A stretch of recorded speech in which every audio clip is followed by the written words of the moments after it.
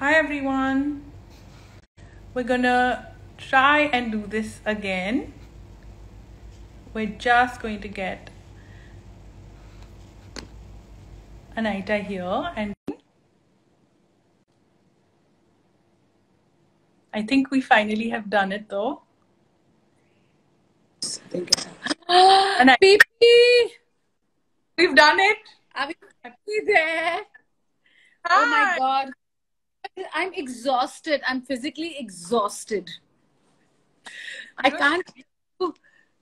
This is what is with all this technology and all of us only interacting through Insta Live. But I can't. But I'm so happy we're finally here though. Okay, let's do it. Let's do it. I'm so sorry to everybody, but I don't know what went wrong. We tried from every possible device. Something went. It was meant to be at 5:47 and not 5 o'clock. So we're here to do this together now. But before we start, I would love to introduce this amazing session we're about to do. Yeah. I would say this is a very special session for me because I feel like, and everything I've learned about fashion and style has been from you for the past decade. And I think we've spent so many hours sitting in your office and fashion was just a part of our life. It was we never had to sit and kind of discuss it ever. So this is so cool because for the first time we're sitting and we're talking about styling and fashion, and everyone here is going to get a 101 from you on how to be styling their diamonds. And I think that's so cool, and it's the first time we've ever done this. Oh, I'm actually, I have to say, I was so excited and relaxed, but now I'm hyper, which might just be better for everyone. Yeah. So tell me, I don't know if people know that Priyanka and I worked together for many, many years. Not only was she my right arm, but she was my backbone. And she, I also now I just want to say one thing. I should do this do not disturb, right? Because I didn't do it because we were chatting so much. But will it go off? Forget it. Let it be. Let the messages come. Okay. So yeah, she's a dear friend. She's family. And I'm quite happy to be chatting with her. I don't even realize that all of you are listening in, and it's super exciting. Yeah. So, yes, tell me. We'll pretend we're on a FaceTime chatting. Yes, absolutely. Guys, if y'all have any questions, please feel free to ask in your comments. And if we can get to them, that'll be great. So I have to start off by saying, I think I heard you say the words t-shirt diamonds years and years and years ago on set. And I know that there's a very fun story behind it. Why don't we kick it off by telling everyone what we mean by t-shirt diamonds? Absolutely. We mean me. Look, I'm in my diamonds. I'll never go a little higher to show you diamonds. And here. So it's actually a fabulous story. We were shooting for the very first issue of Vogue India in Jaipur. With the amazing photographer Paolo Roversi. And those of you who don't know him, please look him up because he's an icon. So it was like a dream come true to even just bask in his shadow for me. And we were there and, we had half a day off. And I said, I must do some cultural activities. So we took them to Gem Palace. And of course, very sweetly at that time, Munnu whisked us off to the terrace where we sat on lovely like charpais, and these huge diamond necklaces just kept coming like in trays, like almost like it was farsan, like chana. And, and we put them on and I was like, oh my God, these are incredible. And at that point we all thought like, if you have these diamonds, you don't need fancy clothes. They're t-shirt diamonds. So that's how it happened. No, and honestly, and the whole point of diamonds, especially I think for us in a younger generation that isn't buying diamonds just as an investment or just for a trousseau, that is the kind of diamonds we want to buy. That's the whole point of it. That's the fun of it. Yeah, so getting to my next question, do you believe diamonds are the ultimate accessory? I mean, I don't know about the ultimate accessory, but I think they're a mood lifter. I think there's a lot of emotion attached to a diamond. Like if you think about it, when you think about your special jewels, there's always some connection to a diamond, right? I think it's storytelling. It has so much to stay. It could be something that was passed on from generation to generation, or it could be something that you saved up and bought for yourself, however big or small. So I think there's a lot of emotion. I also feel it's strength, like it's strong. A diamond never breaks, and it kind of gives you that inner strength. But I mean, coming back to what you were saying earlier, PP, is that I think our mindset has changed, right? Earlier, I'm sure even when you were younger, it was like diamonds were pulled out for special occasions. They were not just Absolutely. worn. Whereas I think all of us now, and you know, the way it's developed, the way we've like kind of made people stack up their jewelry, mix, you know, costume jewelry with real jewelry, telling a story. We're telling a story with our jewelry. And I feel we wear our diamonds way more casually. And I love that.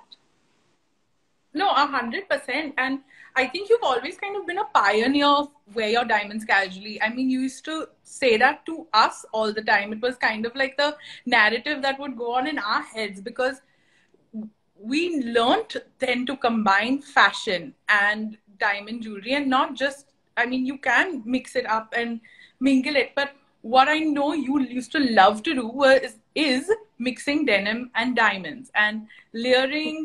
Oh, hello. I'm like all ready for you. Here I am. Denim. This is big. I know and you love diamonds. Look at that. Okay.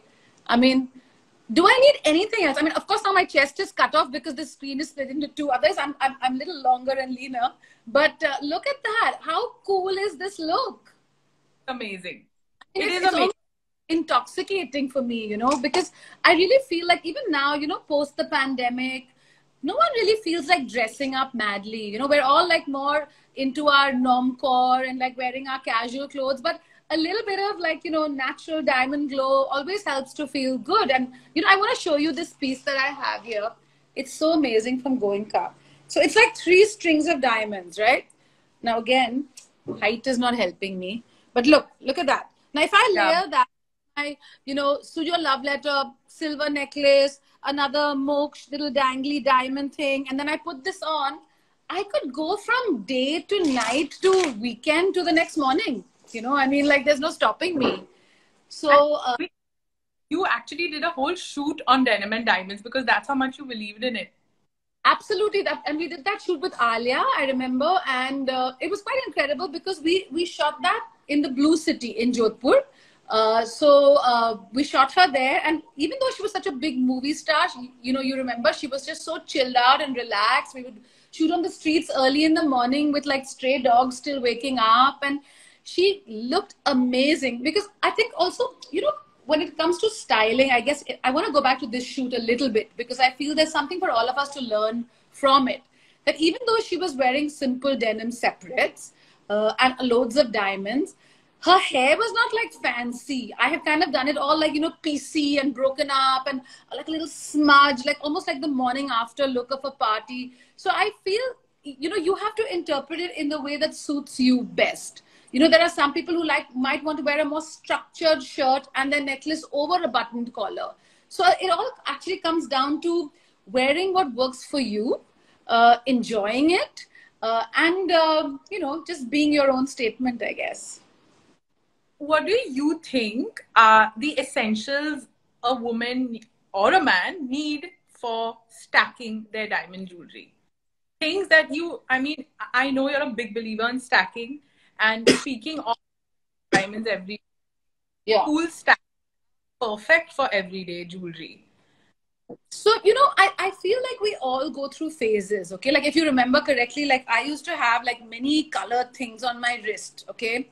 And now suddenly I've decided that I'm in the mood just for like diamonds, gold, and leather. But if you look I'm like, could yeah, okay, you're in carnival mode. But I'm saying I could easily stack beautiful like encrusted bracelet, you know, yeah, that's and stunning. also like, you know, I mean, tennis bracelets. Like we all like feel like we need one. Uh, but I remember the first one I got, I never got solitaires. I got like almost like drops, and Yeah. anyone can see, and like had them So, lined so slanting. But then look at these. See how beautiful these are. thing. Yeah, so I feel like, you know, have fun with it. You know, I think the whole joy of stacking, even this beautiful piece from Moksh, you know, it looks old, but it's new.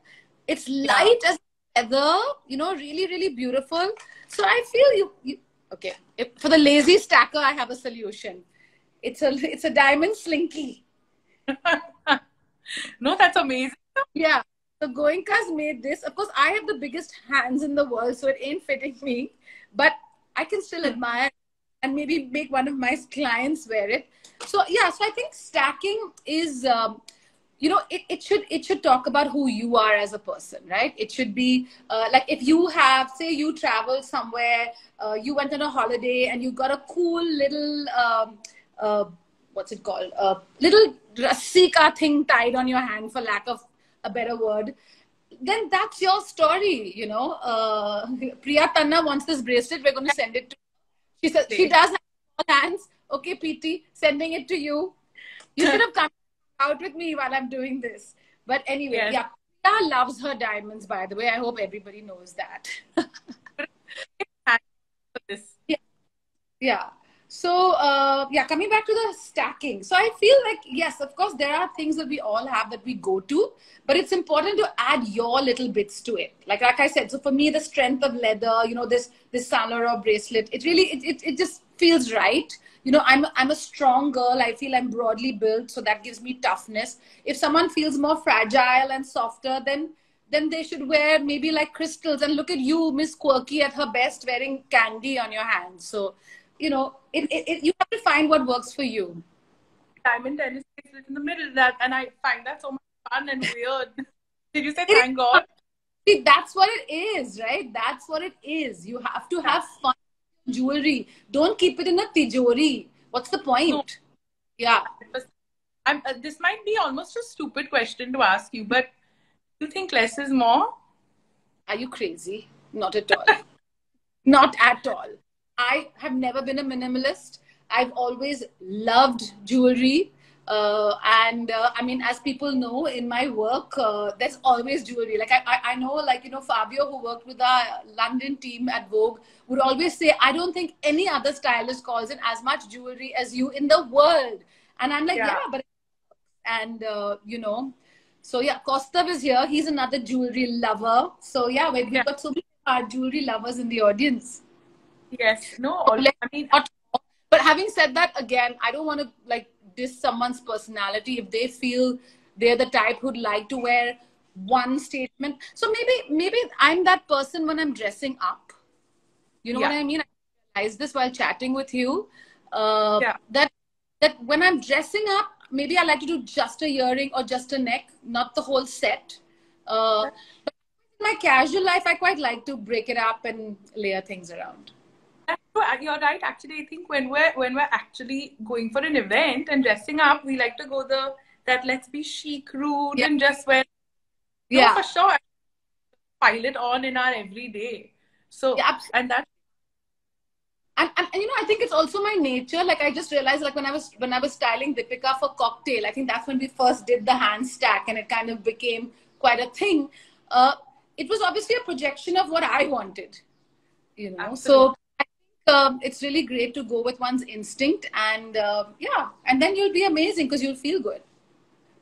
What are the jewelry trends you are loving right now? And I know we're not very into, this is a trend right now, so let's wear it. But there are some things that are just so cool and so new. And is there anything like that you're loving or crushing on right now?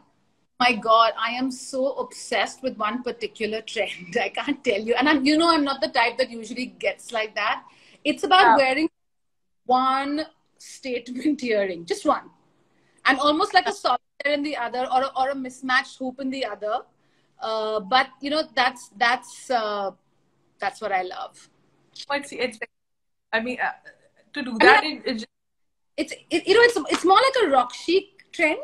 So it's about like and it's also a nice way to mix up your earrings and wear them together. Like maybe some. A diamond and an emerald in one ear and a diamond and a ruby in another. It's just fun, and it's a trend that I'm absolutely loving right now. Really gets your jewelry to multitask. It genuinely does. Yeah. If you had to choose only 5 pieces of jewelry to live with forever, only diamonds, only 5 pieces of diamond jewelry. 5 pieces of diamond jewelry. Okay. It would definitely be my tennis bracelets. Those are one piece. Okay. Because I just love what they do. They never come off my wrist. They're only there. I think the only time I've ever taken them off is when I had to do laser. But otherwise, no, they don't come off. Pool, wherever I am, they're there. I have to say, I love an angular diamond solitaire. I'm not passionate about a round. So if you look at this ring, it's beautiful. Or look at that. I just like clean lines. So I guess one statement ring. Definitely one pair of crazy danglers, maybe mismatched. And Huge. I don't know how many I've said, but for me, I'm quite sentimental, and I mean, this is it's an old Art Deco piece, which I absolutely love. I sometimes string it on pearls, or I could wear it on a really thin diamond necklace. Also, like my Hanuts, as Priya has reminded me, this is many people are dagger. Yeah, my Hanut is everywhere, and my Hanuti is so talented. Just so proud to have known him almost all my life. Yeah, I think that's isn't that 5?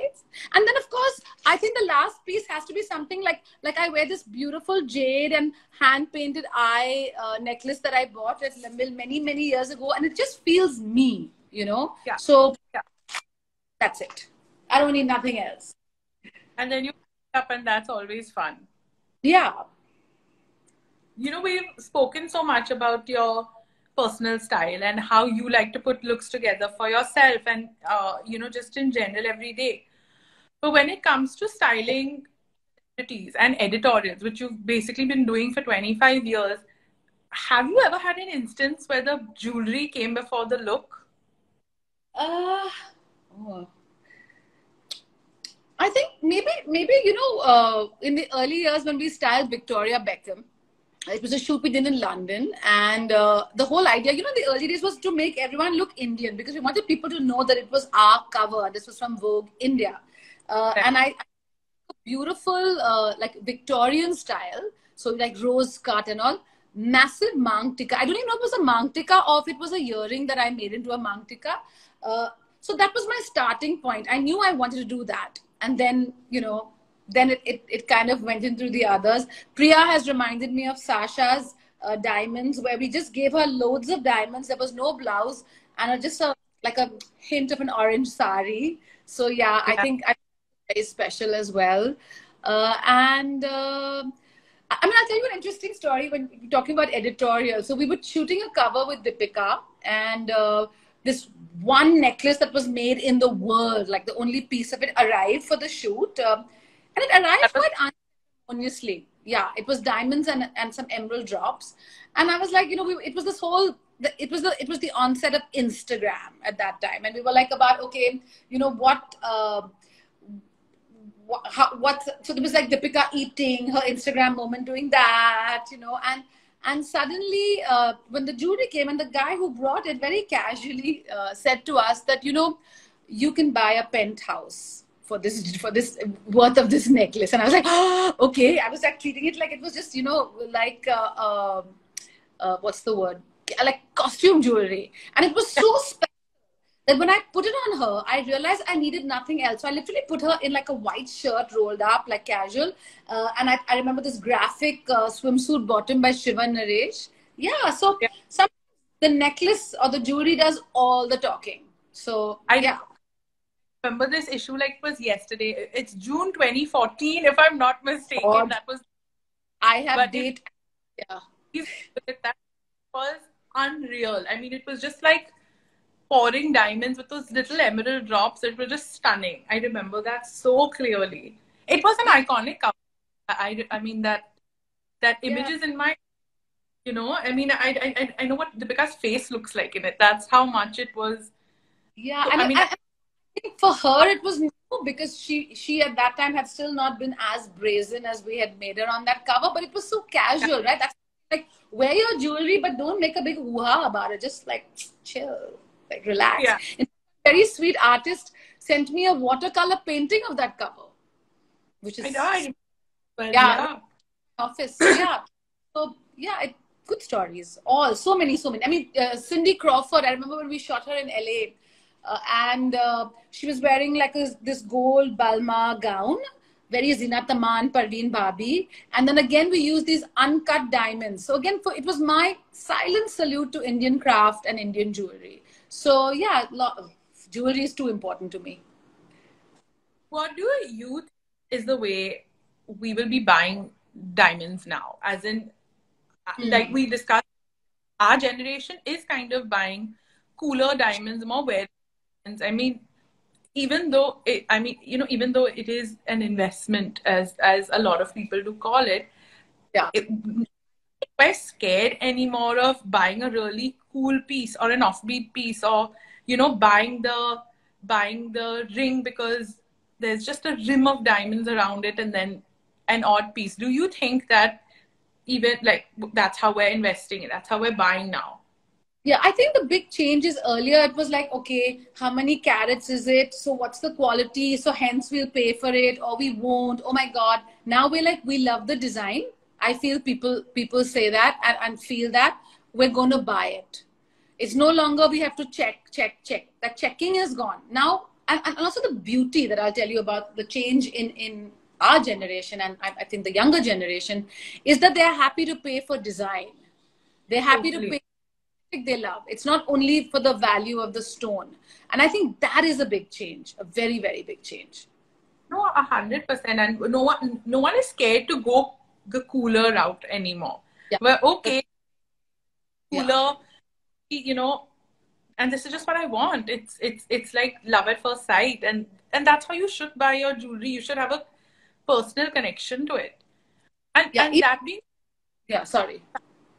dynamic and shifting, but the sentiment of a diamond is on another level. I mean, I will always have a story connected to one of my pieces of jewelry, like my wedding necklace. Every time I wear it, I'll think of my wedding, or something my grandma gave me. I will think of her every time I wear it. And don't you agree? Isn't that the actual, like, just how important it is. It's very sentimental, extremely sentimental. But at the same time, I want to tell people that don't get stuck on sentimentality. So for example, say your boyfriend or your husband gives you something that you really don't like. Change it. So the sentiment will remain the same, but you will enjoy it much more, because it's not easy for people to gauge people's taste so easily. So how many easies did I put into that sentence? But anyway, so yeah, I feel like it's okay. You maybe like I'll be honest with you. If my husband has given me things that I've changed, and I don't think the thought or the emotion is different. It's just now I love it more, and I still associate it with the same memory. So absolutely, might use the same diamond to make another piece of jewelry or change it. But anyway. Brides, like, don't feel shy to tell your future mother-in-law that you don't like something. It's okay. You're going to have to wear it and live with it. Be bold. It's fine. I think like the jewelry wardrobe has become such an important thing. Earlier it was only about like how many saris are you getting or whatever. And now it's like there's a casual side to the jewelry wardrobe, like what we call top drawer jewelry, stuff you just keep there to wear as and when, like depending on your mood for the day. So yeah, I think, okay, someone's asked a question. You can come back to that. Long question. But that's the fun of jewelry. That's the point of it. And I think it's very sad when a piece of jewelry hasn't been seen for many, many years. Like, even a few weeks ago, I went with my mom to her locker, and there was stuff. I mean, I've been in her life for 30 years. I've never seen it. So I actually stole all of it, and I'm just wearing it today. And it's so delicate. I wear it with my... So, and it has become my top drawer jewelry. It's exactly what you said. So I also encourage everyone, go through your parents' lockers and see what they have that they've been hiding and hoarding for all these years, and remove it and wear it. And also, your taste changes. So sometimes you may feel like when you were younger, you didn't like something. and then suddenly in a mood where it kind of clicks and it works for you. It's almost like you've grown to the jewelry rather than the jewelry's grown to you. And it's interesting, I think, to relook at things. Kind of evolve into that taste, and your taste evolves as well. I mean, of course, sometimes there are things that will never change, but definitely I think the jewelry you evolve with taste a lot. True. Now, Very true. Sign off from our conversation. I want you to give our audience your 3 ultimate styling tips when it comes to jewelry. Let's conclude everything we said today. Okay, let's conclude. So number 1, mix your precious natural diamonds with your fun costume pieces, because that's what tells the story of who you are. Second is don't only buy big jewelry for like weddings and occasions, because think about it, how many weddings and occasions every day you need to be wearing your diamonds casually and coolly. So do that. Third is like, look in your cupboards. You might just find like, look at these diamond bangles, right? They were considered very traditional, like only a granny or a mummy wore 2 of them, but I would happily wear them. Happily. I am a but still. So yeah, that. And trend to watch out for is the one statement earring. I showed that so badly. One statement earring with anything or nothing on the other side. Yeah, I think that's enough. Enough info for today. Enough info for today. SA, as we all call you, thank you so much for giving us all this insightful information. Oh, it's my pleasure. I'm glad we could finally connect. I mean, it was ridiculous. Thank you for all of you who stayed on. Do you want to take a few questions, or you want to just sign out now? I'm easy. Absolutely, take a few questions. Someone's asked for all fingers. I've missed that. Someone just asked rings for all fingers. Do you think that's cool when you wear fingers on all? What about your toes? I'm all for toe rings as well. Why stop at the fingers? So yeah, do whatever works for you. I love, actually, I've seen this woman once, so elegant, with just thin rings on all her fingers. Yeah. It works for you. It works for you. I did that a lot when I was younger, but not right now. No, absolutely. Let me check for some more questions. Guys, ask some questions. You have ASA here. She will answer whatever you want. Oh, what about this? Leather jacket. Yes. What? Leather jacket with diamonds or leather pants with diamonds? I mean, either, right? Okay. So now if you're doing leather pants and like a white ganji, like even like just a ribbed simple ganji and a big diamonds, I'm all for that. But if you're just, I don't know, if you're wearing like a sexy dress and a leather jacket, everything works, guys. Sorry. There's a way to make it work. That's what we do. We make everything look good, and so can you. Absolutely. I think we're good with the, how to stack a solitaire engagement ring. I mean, okay. I don't know how to show this to you best, but like, look at this ring. I don't know if you can even see it. Can you? Yeah. So it's got like a black gold setting. Okay. Yeah. It has a couple of casual emeralds thrown in. I love it. I love that it's asymmetric and out there. And you could stack that. You could even stack your engagement ring with. My favorite is a eternity band made from baguettes. I think that's really cool and strong. Stack with whatever you like. I sometimes stack it with I have a costume ring by Angana, which is a little enamel eye. So I stack it with that. It depends on your mood and your comfort level.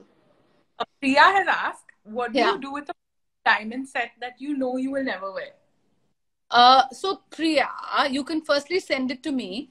That would be the best thing to do, because I would know how to wear it. No, but I mean, apart from that, I feel you've got to spread it out. So like one day you wear just the earrings with maybe a cool shirt and jeans.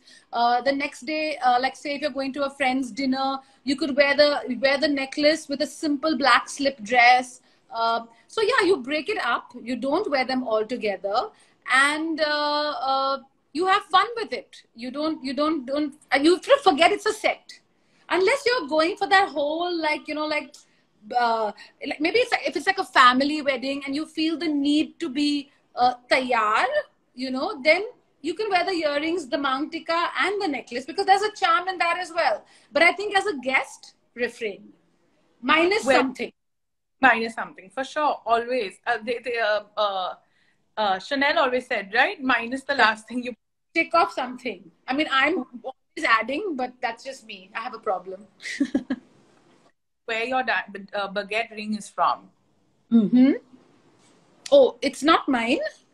It is. I better not get this wrong. I think it's from Moksh. It is from Moksha. Yeah, it's from Moksh. Yeah. I'll ask you again. What important question does white diamond go with traditional Indian? Absolutely. So, I mean, being a good Parsi girl, we always, most of our jewelry was set in white gold, right? So we learned to wear it that way. And I feel like now I see people pulling out their Art Deco sets and all, which most of them were set in platinum. So it's still white. And I think it works beautifully with Indian clothes. But I guess I still feel if you were wearing like a Kanjivaram or a more strongly gold based sari, then I feel traditional jewelry looks prettier. But for a tip I must tell you that I did recently for a party. So I wore like a simple diamond, a line of diamonds, and then I teamed my little Art Deco pendant. So I'm all about mixing styles of jewelry, like mixing your heritage pieces with your contemporary pieces. I think that's the fun in it. 100%. That is always fun.